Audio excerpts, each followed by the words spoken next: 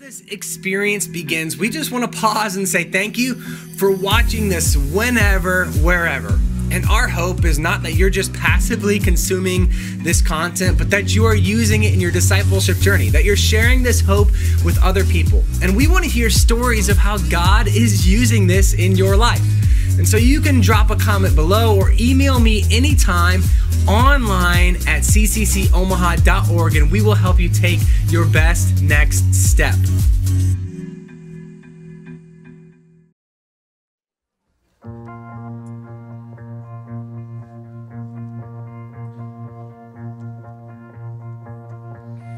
Grandma used to pray out loud by her bed every night. To me it sounded like mumbling, like she was out of her mind. She said, boy, this kind of praying is what saved my life.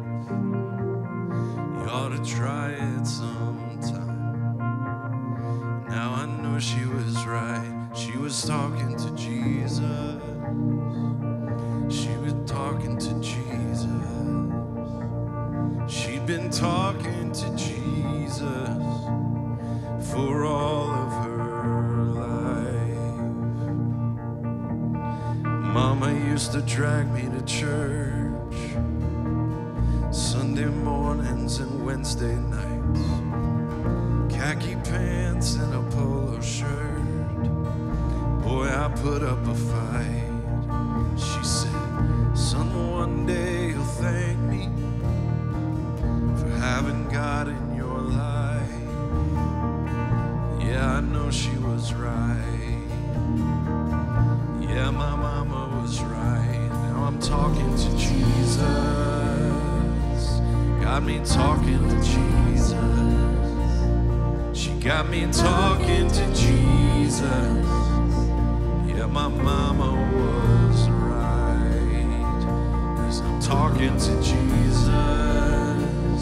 Yeah, I love talking to Jesus. And I'll be talking to Jesus for the rest of my life. What a friend we have in Jesus. What a friend we have in Jesus. What a friend we have in Jesus. Whoa. I got 3 of my own now, trying to raise them up right. My oldest is 14, and I remember what that was like. Trying to deal with the drama, trying to figure out the questions in life. And I've been looking for a way to show her how to make it all right. And she walked in my room. I was saying my prayers the other night. She said, I'll come back later. I can tell you've got a lot on your mind. I said, it's not an interruption. You couldn't have picked a better time. 'Cause I was just talking to Jesus. Come over and give it a try. We started talking to Jesus. We started talking to Jesus. Started talking to Jesus.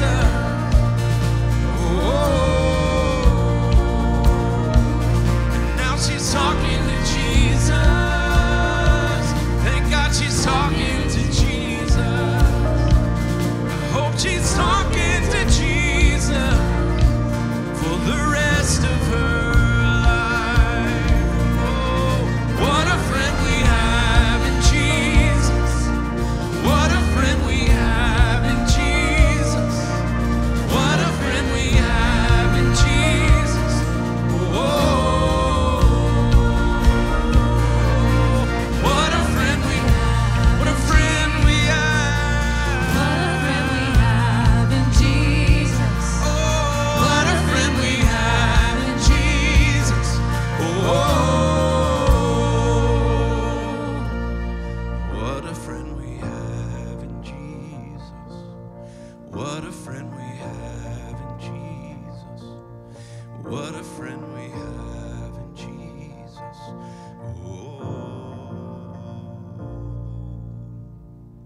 Happy Mother's Day.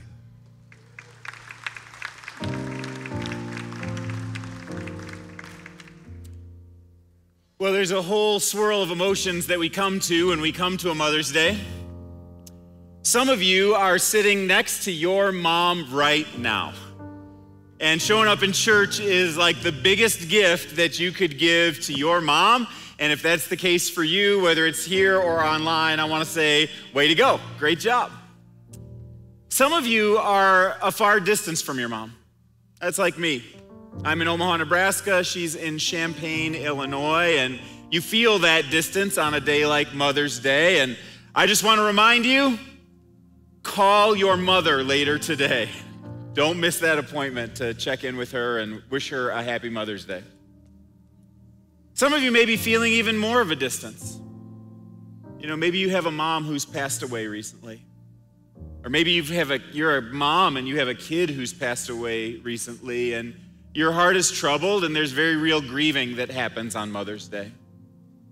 I want you to know this is the very best place that you can be, because it's in Jesus that we have hope for eternal life, that we can celebrate mothers who are here and mothers who are gone, and that we can look forward to the reunion that we will one day have in Jesus with all who have gone before us. This is good news, amen?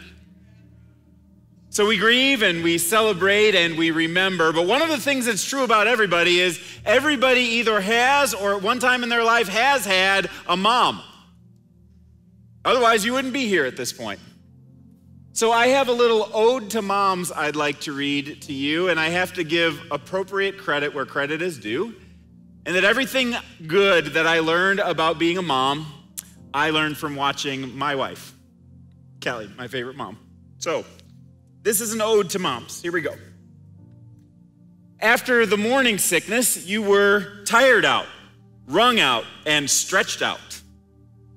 You pushed that slimy, wormy, smashed head beauty into the world with great pain and greater joy. And for endless nights, you rocked and sang and nursed and nurtured. You were a diaper slinger, a tantrum tolerator, and a colored teacher and a mac and cheese maker. You were the professor of ABCs, colors, history, Bible, character, life, and love. You became the chauffeur, logging countless minivan miles to art class, tennis lessons, church, and stores. You spent more time than we thought possible, sitting on a hard bench, cheering your lungs out, than congratulating or consoling. You sacrificed your savings on college expenses, assuring that they got a degree to set them up for life. And when they moved out of state for that dream, that spouse, you still called, still cared, sent stuff, made stuff, and even took it there. Later, when your babies had babies, you took all your wisdom and you shared it freely so that they could be better parents even than you were. How can we cram all of this into one small statement, one small word, one small bit of thanks for you? It's with these three little letters, M-O-M. We're grateful for you, Mom. Happy Mother's Day. I'd love to go ahead and pray now and give thanks for all of our moms. Will you join me in prayer? Father, thanks for blessing us with the amazing gifts of moms. They are a treasure in our lives. They are a joy for us. They've invested on us more than we could imagine and more than we'd ever know.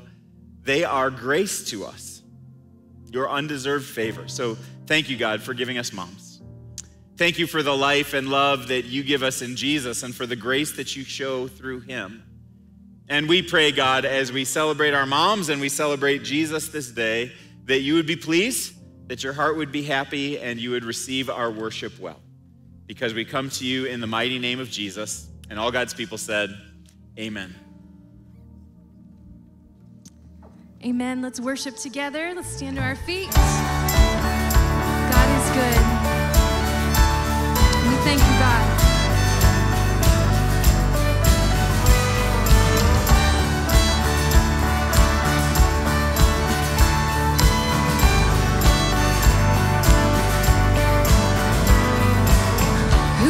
breaks the power of sin and darkness, whose love is mighty and so much stronger.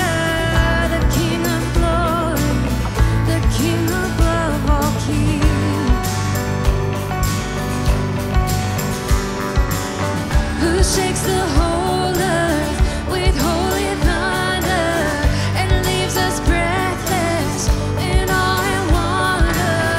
The King of glory, the King above all kings. This is amazing grace. This is unfailing love. That you would take my place. That you will bear my cross. You lay down your life. That I will be set free. Oh, Jesus, I sing for all that you've done for me.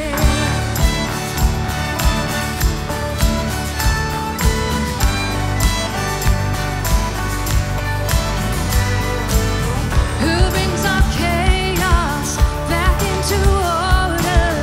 Who makes the orphan a son and daughter?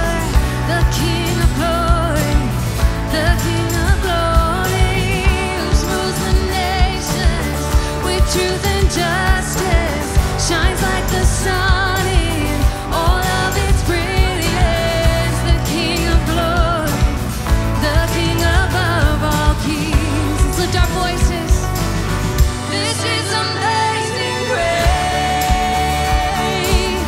This is unfailing love. That you would take my place. That you would bear my cross. You lay down your life. That I would be set free. Oh, Jesus, I sing for all that you've done for me. Sing worthy. Worthy is the Lamb who was slain. Worthy is the King who conquered the grave. Worthy is the Lamb who was slain. Worthy is the King who conquered the grave. Worthy is the Lamb who was slain. Worthy is the King who conquered the grave. Worthy is the Lamb who was slain. Worthy, worthy, worthy. Oh, this is amazing grace. This is unfailing love. That you would take my place. That you would bear my cross. You lay down your life. That I would be set free. Oh, Jesus, I sing for all that you've done for me.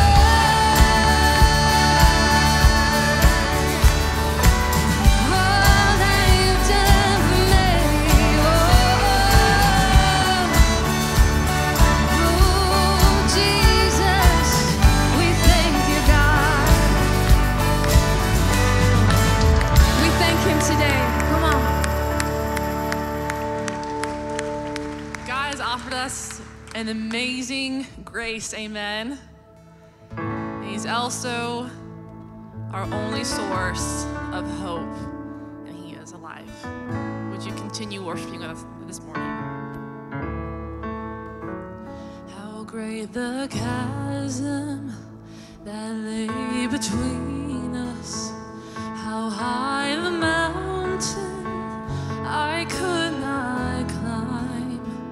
In desperation, I turned to heaven and spoke your name into the night. Then through the dark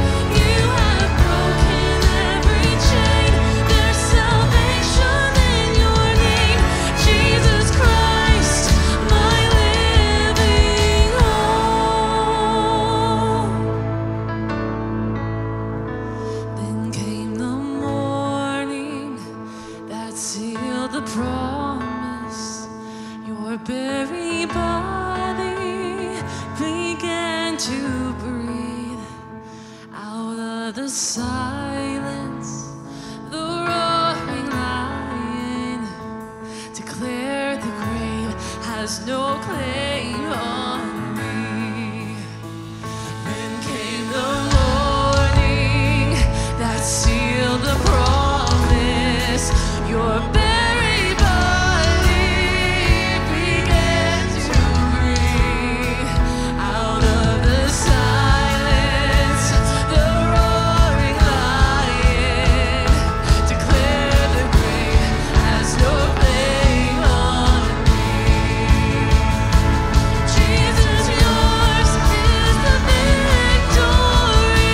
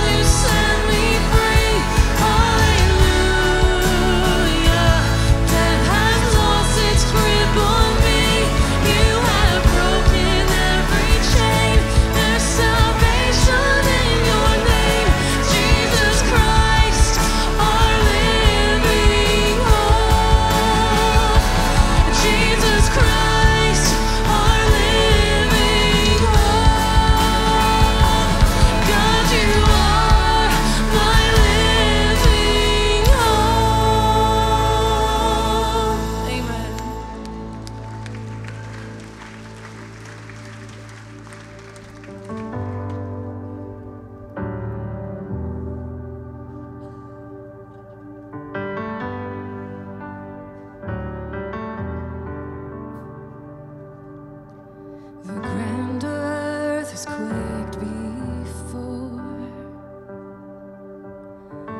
moved by the sound of his voice, and seas that are shaken and stirred can be calmed and broken for my regard. Through it all, my eyes are on you. Through it all, it is well. Through it all, my eyes are on you. It is well with me.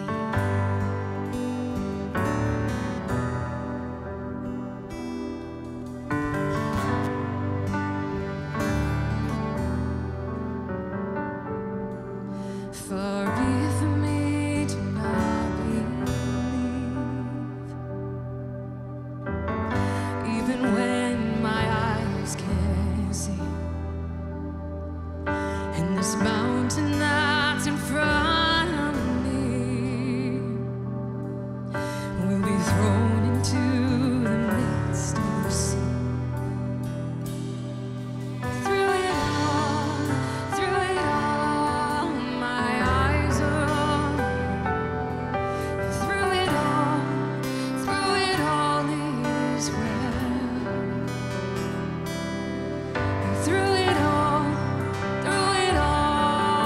my eyes are on you. It is well. It is well. So let go, my soul, and trust in you. The waves and winds still know his name. So let go, my soul, and trust in him. The waves and winds still know his name. So let go, my soul, and trust in him. The waves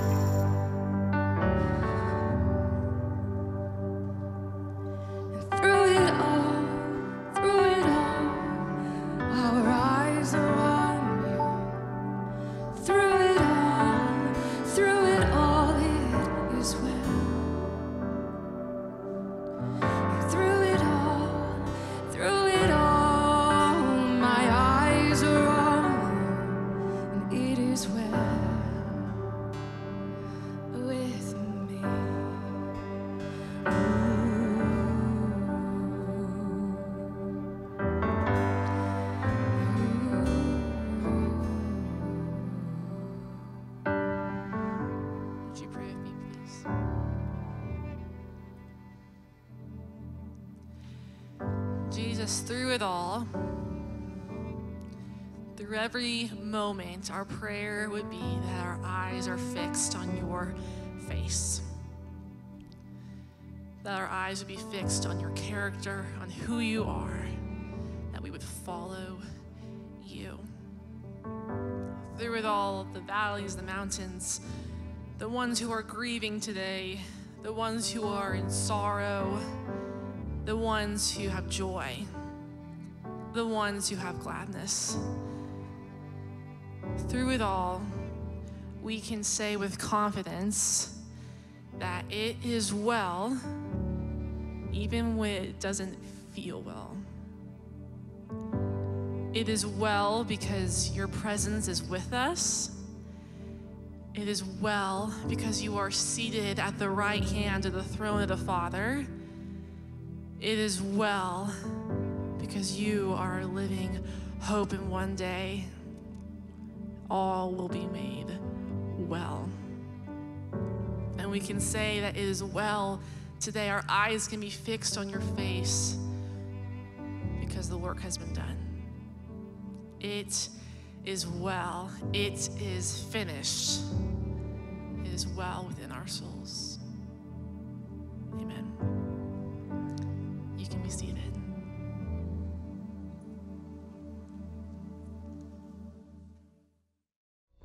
Hey, good morning. Welcome to Christ Community Church Online, and happy Mother's Day to any of the moms out there. It's such a joy for me and for our church at Christ Community to be in your living room or in your camper or on your phone every single week. And it means so much to us that you're taking a part of your day to gather in community, to sing songs of praise to Jesus, to open up God's word, and to be fed spiritually. And one of our hopes is not that you're just passively consuming this content.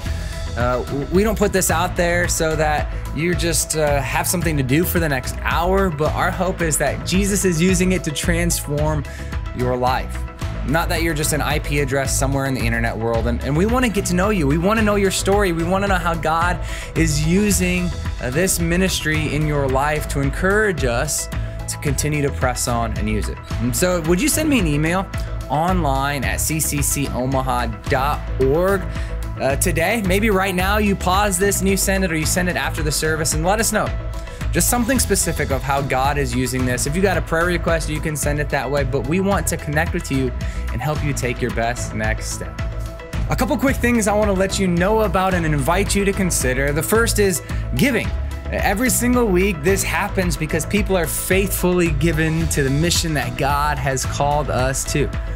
So would you pray about how you partner with us as we partner with God to take this message to your living room, to people all across the globe, so people can know and experience Jesus? The second thing I want you to consider is being baptized. If you've made a decision to follow Jesus, you've said yes to following him and making him the Lord of your life, and you have not been baptized, I want to invite you to pray about making that decision. We've got a special service happening on our campus on June the 5th, where we are going to be baptizing dozens of people who have made commitments to follow Jesus. Maybe you live somewhere far away and you're like, I can't get there on June 5th, and that's okay. I want to hear from you. You can send me an email online at cccomaha.org, or you can sign up through cccomaha.info for baptism, and we can walk you through the process of being baptized wherever you are locally. And then we can share that with our congregation coming up soon. So I want to encourage you again, if you haven't been baptized, to pray about that. We will figure out a way to tell your story, to help you go public with your faith and be baptized. So would you consider that today? Hey, speaking of cccomaha.info and Baptism on the Green, one fun way you can be involved no matter what is going today to cccomaha.info, and you can vote on the shirt that we're going to let participants wear this year at Baptism on the Green and throughout the year when they're being baptized. It's a fun way for people to wear that as they're being dunked and declaring this new life in Jesus, and they get to take it with them and wear it in the highways and byways of life to remember that moment. And we want you to be a part of deciding what the shirt is, what the design is, and then on June 5th at Baptism on the Green, you will get to see what we picked for that shirt. Go vote right now. The epic narrative of the first 11 chapters of the Bible lays the foundation for understanding God's redemptive story for the world and for us. In Genesis chapter 10, we read about the nations of the ancient world, all descending from 3 brothers, but choosing very different paths and foreshadowing much of what's to come.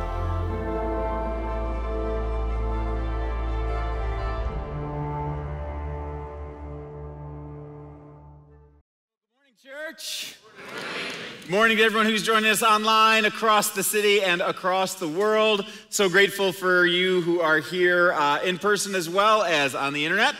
And friends, today is our 11th part in a 12-part series going through Genesis chapter 1 through 11. It's all about the Table of Nations. And right up front, I have to confess, this is the most boring passage that there is in all of Genesis. In fact, it may be the most boring text that I've ever preached from in my entire life. It's just name, name, name, name, name, and aren't you looking forward to the message here this morning now? Yeah, we got one. I love it. I love it. Now, some people think of this as flyover country in the Bible. Like you get to the names, you're like, name, Shem, Ham, Japheth, blah, blah, blah. Let's get to Genesis chapter 11 where the action starts. But it's not just flyover country. Let me remind you that some people think of Nebraska as flyover country. And we who live here know that this is a beautiful place full of amazing jewels when you are here in the midst of it. Well, Genesis 10 is exactly the same, that when you dig in a little bit deeper, you'll find all kinds of amazing jewels that are in there. And Allison and I are going to do our best to be able to be teaching this. By the way, this is Minister Allison. She leads our young adult ministries. Can you guys give it up for Allison? Oh, there is a fan club up there, Allison. Look out for that. Well, you know, Genesis answers the question, where did all these people come from? Genesis chapter 10 in particular. And with 7.6 billion people in this world, 196 countries, and over 6,500 languages, there is a question, how did we get from Noah and his tiny little family to all of this diversity and all these people? Genesis 10 begins the explanation of that. It does. In its essence, Genesis 10 is just an old family tree. We've got 3 sons. Sons become dads. Dads become families. And families become clans. Clans become nations. And it was the fulfillment of the multiply and fill the earth. You remember back to Adam and Eve and their command to make babies and fill the earth, right? That was what they were commissioned to. And then in Noah, in chapter 9, was revisited not once, but twice. And he, it's basically like, okay, Noah, here's your job. Fill the earth and subdue it. Spread out, multiply. And that Genesis 10 is that account of what was happening. It was accomplished. So chapter 10 becomes that linking chapter. It links the multiply and become a nation with God's plan to reach all the nations through Abraham, which starts in chapter 12. In fact, the whole theme of this chapter is God is working the plan. Let's say it together. God is working the plan. God has a sovereign plan, and he is working it through. God's sovereignty is amazing in this chapter as you look how he orders everything. And this chapter is known as an ethnography. Now, interestingly, it's not just a genealogy because it talks about not just who was the sons of who, but what tribes did they become, what nations did they become, what languages did they evolve into, and where did they spread around the earth. And one of the coolest things about Genesis chapter 10 is there is no equivalent to it in ancient literature. There's nothing in the Sumerian accounts, Akkadian accounts, Babylonian accounts, Egyptian accounts. Nobody tries to do what Moses does in Genesis chapter 10, which is cool just because of the uniqueness of it. But it's also noteworthy because if you want to do some fact checking and see, hey, what did the other people say? We actually have no other documents to be able to fill in more information on this. I mean, there are names of people, place names, city names, those kinds of things you can double check. And archaeologically, all of those things check out, but there are no other ancient documents that are anything like this one. Now, if we were to make this ethnography into an org chart, the org chart would look something like this. Now, I want to point out here that when you read in the Bible about generations, oftentimes they will report a generation as a son of, but they're skipping generations. So son of oftentimes means descendant of, or father of could mean ancestor of, and there might be many generations in between. Now, we've developed this org chart as if every generation is directly linked, and there are 6 generations that you can knock out here. But as we do this, it's a little bit deceiving because there may be many generations in between any one of these lines. It's also worthy to note that in Genesis chapter 10, as it goes through all of these 70 names, some of the names aren't actually names of people, but they're names of clans. If you look over in this section up here, you'll see that you have a whole bunch of words that end in ites. And anytime you see something that ends in ites, it's not a person, it's a people group. So the Ludites, Anamites, Leobites, Naphtalites, and all of these different names that are on here are names of people groups. So what Moses is doing is he's working both top down and bottom up. What do I mean by that? Well, top down, you can see at the top, there's Noah, Shem, Ham, and Japheth. Those are like normal names that are there, real names of real people. But then bottom up, Moses, who comes hundreds, maybe thousands of years after Noah, is looking around at all the tribes and nations. He's saying, what exists out there that we know of? And he's linking what we know of in the world with what we know comes from history, and he's creating how do all of them fit together. So we have the links of people groups, but we also have links of nations that are out there. Entire nations are named. So Cush, which is Ethiopia. Egypt, which is? Egypt, yeah. Put, which is Libya. Seba, which I can't remember. And Havilah, which is Saudi Arabia, are actually nations that were there during the time of Moses that had their origins in these people. So you see, the ethnography is designed to say, how does Noah and his kids connect with all of the people that are coming underneath? Now, one of the things we know about this ethnography in particular is it's not designed to include every name of every person. For example, none of the girls are in there. You know, we don't see any girl names in there. Obviously, there were girls that were around during the time. We also see interesting things like the 5th generation only has 2 names to it. But the 6th generation has 13 names to it.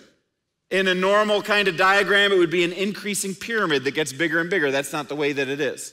One of the names that you see in there is the name Peleg, and Peleg has no children in this chapter, in chapter 10, but in chapter 11, we'll find out that Peleg has an extensive genealogy that winds up leading down to Abraham, who becomes our next main character. So we know that the author, Moses, is not trying to say, hey, let me give you every name of every person that's out there, but he's selectively demonstrating in a powerful symbolic way 70 people who he wanted to identify. And that number 70 is significant. Can you help us with that? It is. Numbers throughout Scripture, when I look at them, I see 2 different things. It could be a mathematical exactness, or it could be a literary device. And so when I'm looking at Scripture and I see numbers, I'm looking, okay, what's going on? And as Mark already said, there were no women in here.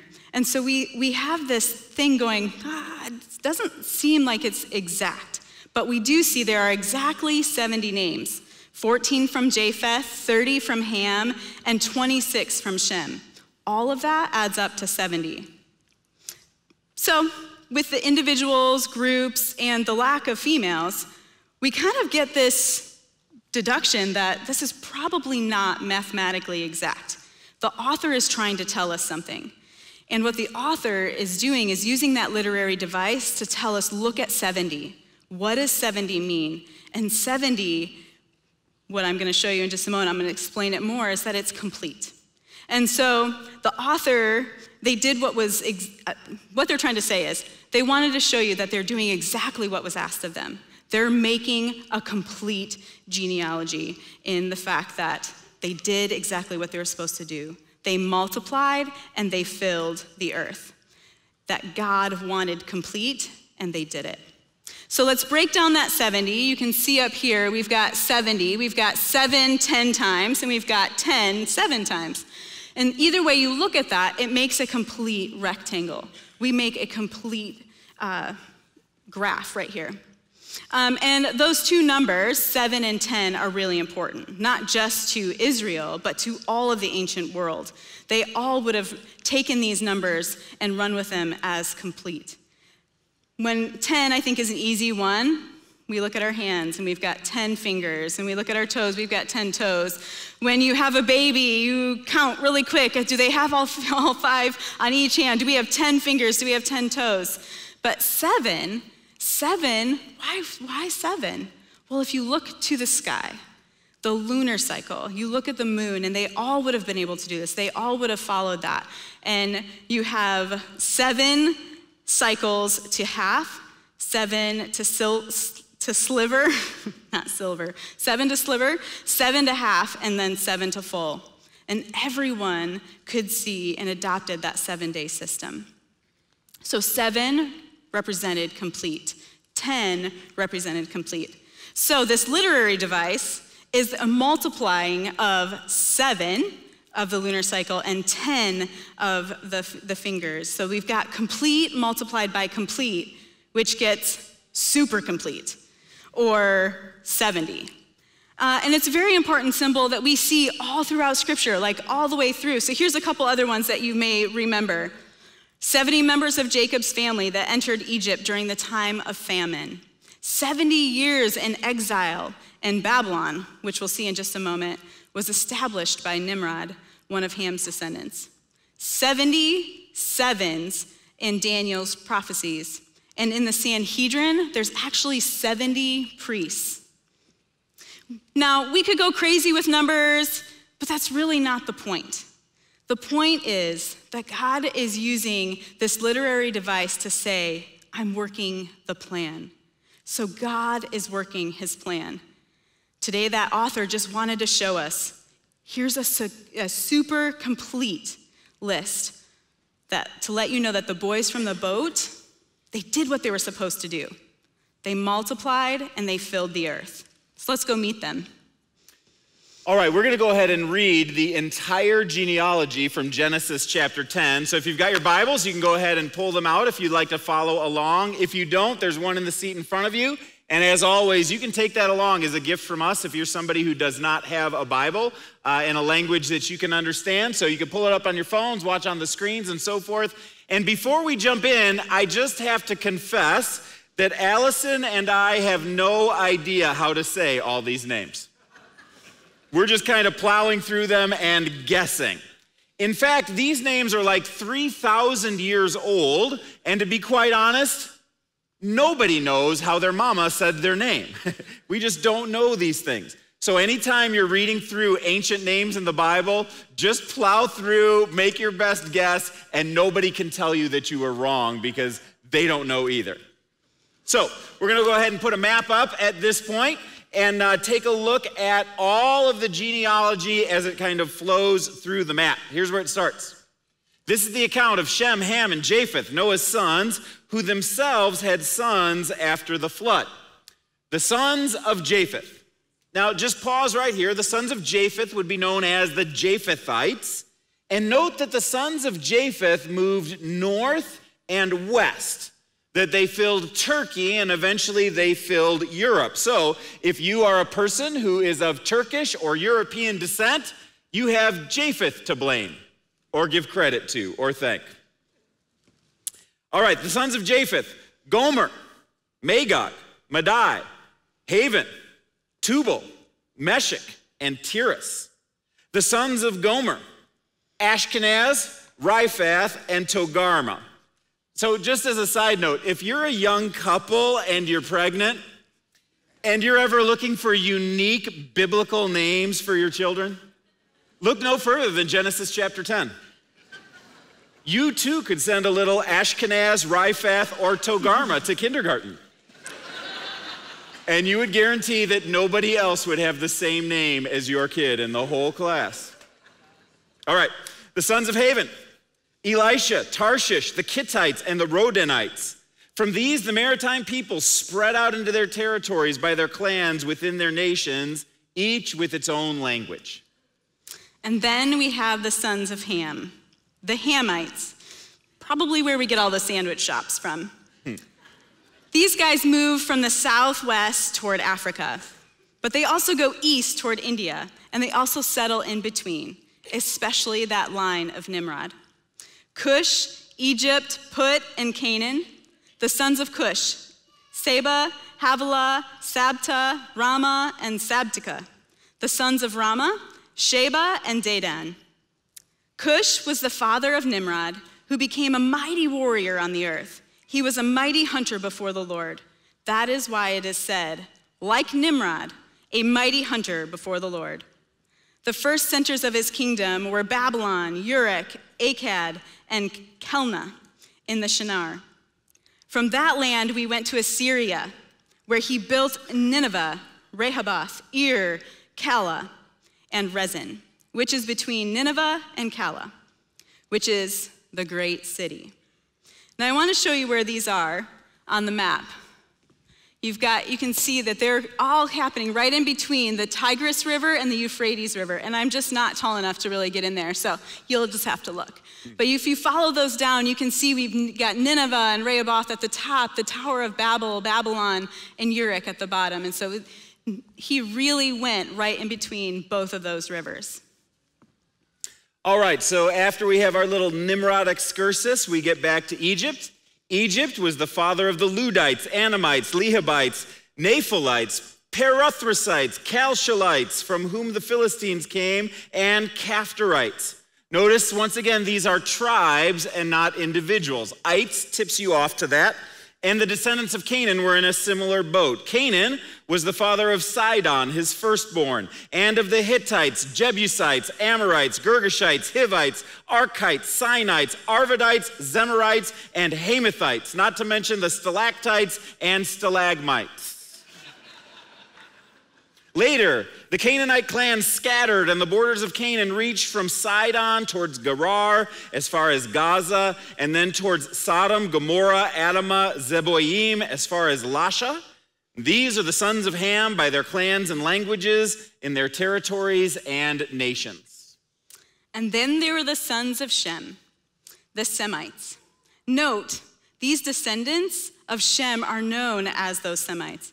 And if you are against these people, then you would have that name, anti-Semitic. And this is where we get that's where that term comes from. And these folks settle around Israel and to the east. They're the tightest circle right there around the Promised Land. Shem, whose older brother was Japheth, Shem was the ancestor of all the sons of Eber. The sons of Shem, Elam, Asher, Arphaxad, Lud, and Aram. The sons of Aram, Uz. So in the book of Job, Uz is the place where Job came from. But in history, nobody knows where Uz was. It's totally a dad joke. Mark totally wrote it. I just got to say it. Hul, Gether, Meshech. Arphaxad was the father of Shelah, and Shelah the father of Eber. 2 sons were born to Eber. One was named Peleg, because in his time, the earth was divided. So we actually believe that he was born right around that time of Babylon when the languages were divided, thus his name. And he had a brother named Joktan. Now, before we go into Joktan's kids, I just have to say a word of apology to our sign language community here for all of these names that they have to spell out letter by letter. There we go. All right. Thank you, yeah. I still have like 20 more. I'm so sorry. Joktan was the father of Almodad, Sheleph, Hazar-Marveth, Jerah, Hadoram, Uzal, Diklah, Obal, Abimael, Sheba, Ophir, Havilah, and Jobab. Try and keep up with that. Some scholars think that Jobab might be the long name for our historical character Job. All of these were sons of Joktan. The region where they lived stretched from Mesha towards Shephar in the eastern hill country. These are the sons of Shem and their clans and languages, in their territories and their nations. And these are the clans of Noah's sons, according to their lines of descent, within their nations. And from these, the nations spread out over the earth after the flood. Phew! We're done with Genesis chapter 10. And thank you. This is where all of the nations come from, and the idea behind it is that God is working the plan. He's moving from multiply and fill the earth to we have multiplied and filled the earth. And I probably could only remember a few of those names, but God remembers them all. He knows each of their names. He knows each of their stories. He knows each one as a person. And he has a relationship with each one. He cares for them, he coaches them, and even redirects them. And God cares for each of them. And even as we skim over these names, he never skims. And I want you to take that thought for you. In this room and online, we probably have about 1,500 people watching. I probably know a couple dozen, but God knows each and every one. He knows each and every one of our names. He knows each one of our stories. He knows our insecurities. He knows the things, our triumphs from the week, and he also knows the things that we're grieving. He knows how you feel about today, Mother's Day. And he knows what jokes make you laugh, and he also knows what movie makes you cry, even when you try not to. And he also knows the thing that you hope nobody else ever finds out about. He knows your name, first, middle, and last.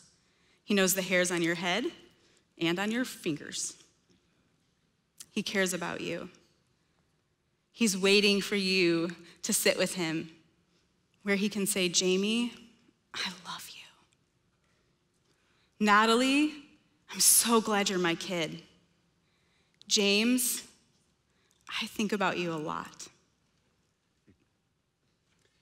Not only does God know us name by name and person by person, but he also wants to point out in this ethnography that we are all one shared humanity, that we're all one people, we're all descendants of the same person. So he knew that there would become division, that nation would rise up against nation, clan would raise up against clan, that there would be racism in our world and people would divide over race. Have you guys ever seen that happening in our culture? That this pain would be out there, but Genesis 10 serves as a reminder that we're all one family.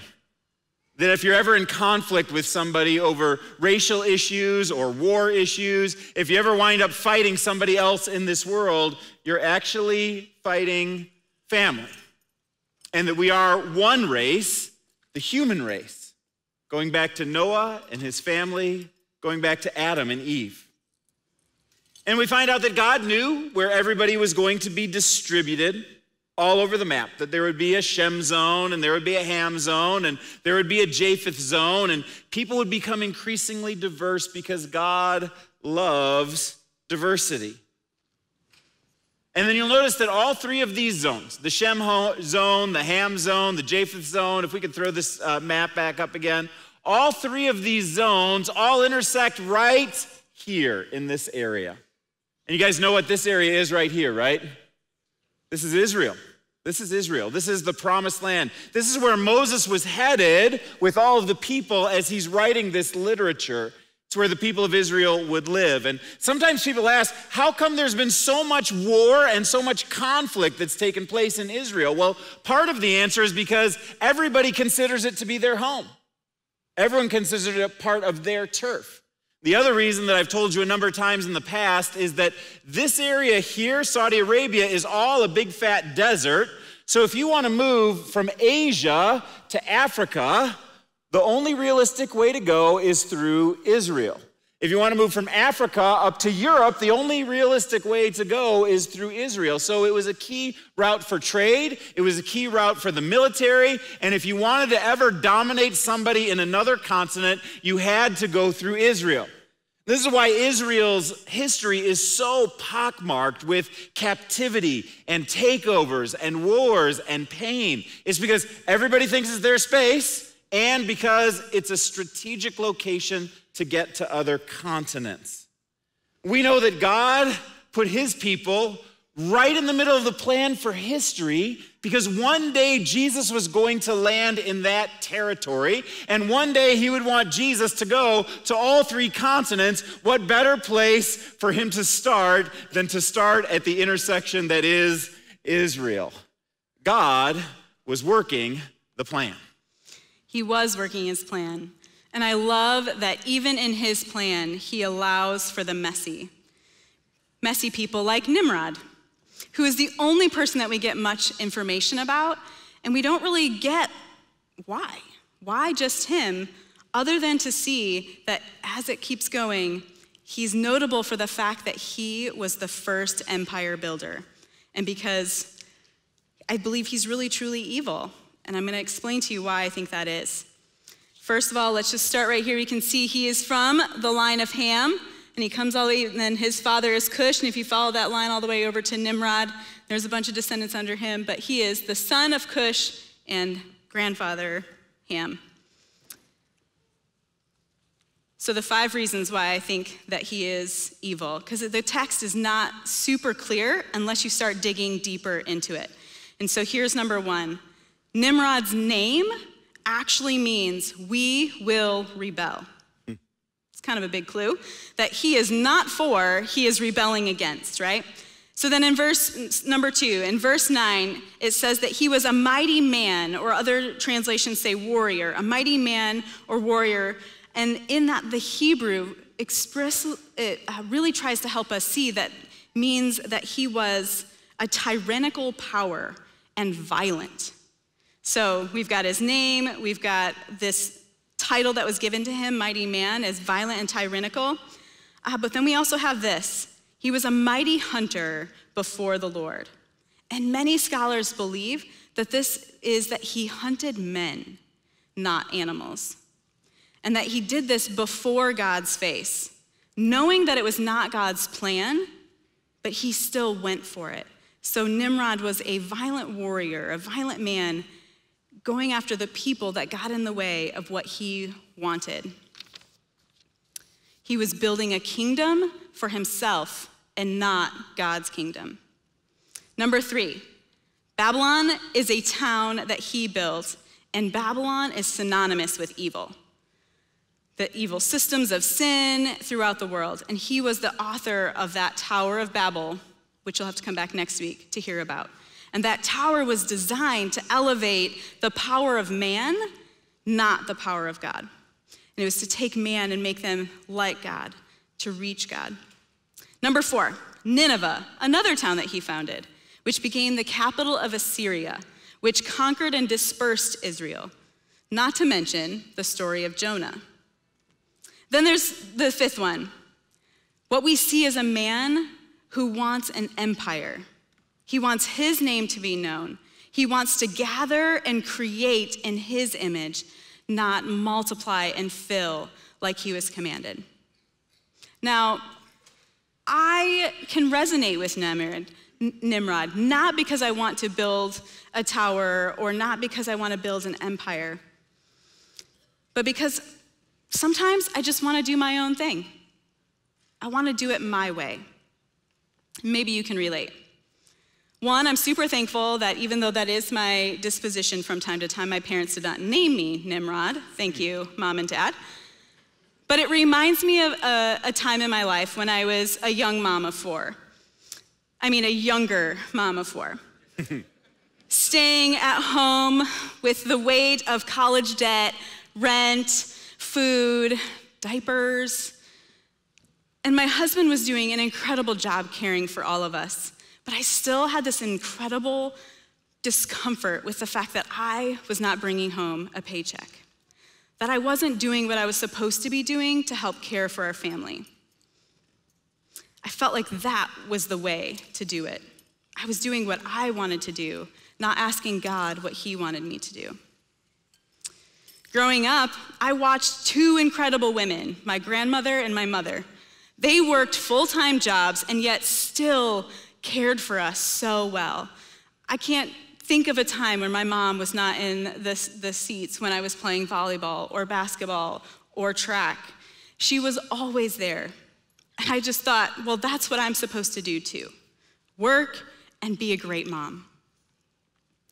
But as you can imagine, 4 kids in 5 years and daycare, there wasn't a job that I could get that would allow me to not be paying to go to work. So what was I to do? In one of my wrestling moments, one of my good friends said, Allison, I have an image for you. I feel like it's from the Lord. Just sit with it and see what he says. I didn't like the image. The image was that of me as a toddler, holding onto a child gate, just shaking it, trying to get out, trying to figure out what was I supposed to be doing on the other side. I didn't like this image, but I could see it. And she said, you're in a room. You're in a room with toys and books and people, albeit little people, but you are in an incredible room. What is God inviting you into? God placed me in this room. And those books were books of simple truths that he wanted me to store deep inside my heart. Those songs were to reinforce, not just for me, but for my kids, that Jesus loves me. This I know. Because the Bible, that is what tells me. There were toys all around that brought me into proximity with people that would show me a lot of things. I learned so much in this busy slowdown. Don't get me wrong, the hardest job of my life. No vacation time, no paycheck, and did I mention there's no bathroom breaks? The pace was slow, and we had time to build and knock over towers for hours on end. I learned so much in that time. Hanging out in that room, God showed me that he wanted to invite me to sit down with him and to build with those blocks, to build my character, to build our trust together, to build our understanding, and to build our compassion. I started this journey into motherhood looking at the gate as a door preventing me from going where I thought God's plan was, when in reality it was protecting me, creating space for me to learn the things that God had for me right here. God had a plan for me. God had a plan for our family, and we learned so much together. And honestly, every day I continue to do so. I learned so much in those moments. I got to hold my babies, and I long for those moments where I hold them in the middle of the night, even 2 a.m., mamas, and I'd get to rock them and hold them. And even though I was exhausted, I got to delight in them. And I felt God delighting in me. I also learned a lot about right and wrong, and how the fact that even though my child could have done something so wrong, in that moment, there was not an ounce of a lack of love. I loved them just as much as I did before. It was just amazing to see that God loves me. God loves you that way. That even in our worst moment, he locks eyes with us and he says, I love you. I love you. I see you. I see all of it, but I love you. I'm so thankful for when God brought me that moment of that image. I hated it for months, but that image stopped me and it made me think. And that image helped me see the most rewarding opportunity I had in my entire life. It was the best calling that I'd ever been given.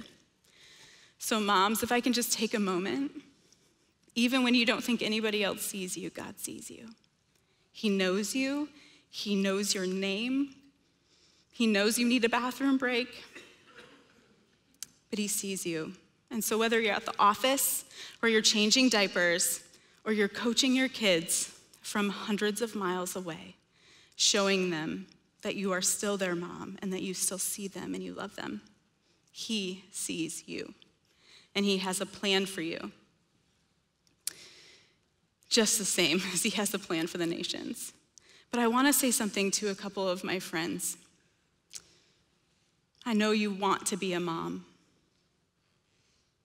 And I'm sorry it hasn't happened yet, but God sees you. He sees you in the yearning, and he's holding you. Let him speak to you. So friends, even when we can't see it, even in those hard moments, God is working the plan. He's working the plan for you, he's working the plan for those around you, and he's working the plan for the nations. You know, Allison's story is so powerful because there are so many people who get caught in a phase of life, whether it's young mom or another phase of life, where you feel like the plan is not working the way that I put it together. And I want to remind you, if you feel like you're stuck behind those bars and shaking them, saying, God, what are you doing in my life? That God has a plan and that God is working the plan.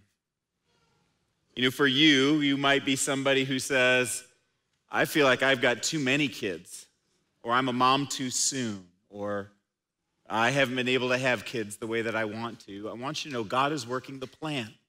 When you look through a genealogy or ethnography chart like this, you realize God had that all figured out well in advance, what he was going to do in this world. Or maybe you're in a financial pit or a marriage crisis, or you've lost somebody dear to you. God's working the plan. Maybe you're a single person who's waiting for just that perfect spouse, or learning how to be content in your singleness. I want you to know that God is working the plan. You may wonder, where is God? Where is God? I want you to know that God oftentimes does his deepest work in our darkest times. So don't be too quick to leave the dark times and the troubled moments. Be quick to turn towards God so that he can craft that deep work inside of you, because he has a plan. Whether you're stuck in a go nowhere job, a mountain of diapers, or schoolwork that seems like it's never ending, God is at work and he's doing something deep inside of your life. God is working the plan. God's sovereign over history, and he's the master at putting all of his chess pieces in all the right places at all the right times. It is no mistake that you're in the job that you're in, that you're in the city that you're in, that you're in the neighborhood that you're in, that you're in the family that you're in, because God has placed you there because he's got divine plans for you. And we may not discover those plans this year. It may take us a lifetime to work out. It may take generations to work out. But you can trust that in good times and bad, God is working the plan. Let's all say that together. Ready? God is working the plan. He sees you. He's got you. I don't know what God has you trusting him for these days, but can I encourage you as a closing thought to reach out and trust him for anything that's troubling you. He's got a plan, and we need to trust him in the midst of the difficulties of our life. He has a plan for the world, and he has a plan for your life in the middle of this world. So let's lean into him, and let's trust him in good times and bad. Amen? Amen. All right, let's stand together. I'd love to pray for you.